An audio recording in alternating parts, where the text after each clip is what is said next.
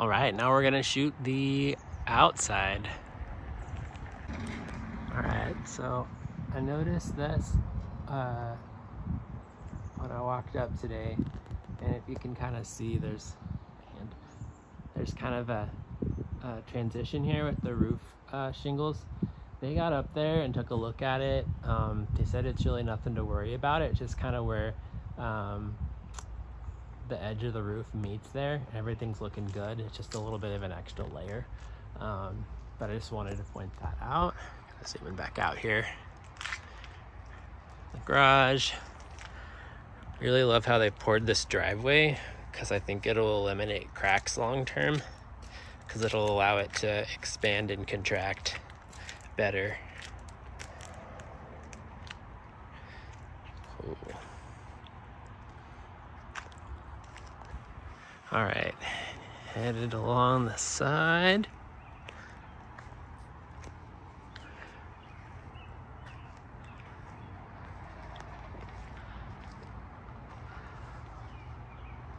Looking good. Make sure to keep an eye on your air vents down here.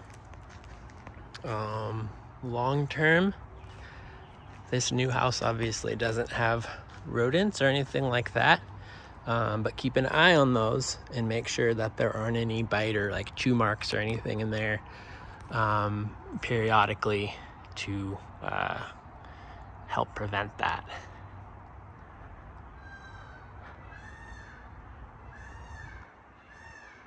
Peacock over there, I think. All right, here's the back side.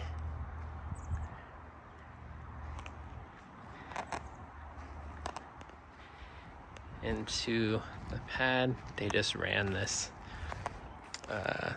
spigot outside, so that's all that is. Nothing's leaking. Back side of the house.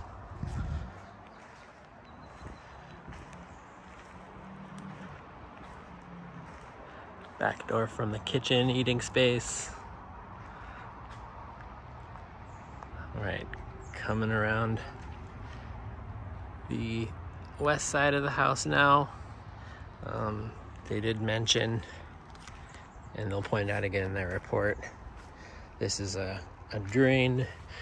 It should be facing down, so putting a little PVC cap on that should solve that, but it should be fine. And this is your mini split hookup. It's all wired, so we just need to pour a little pad on there and pop it in right there. It should be a nice spot for it when you do get it. And it'll come around the side to your electric box and then return to the front of the house.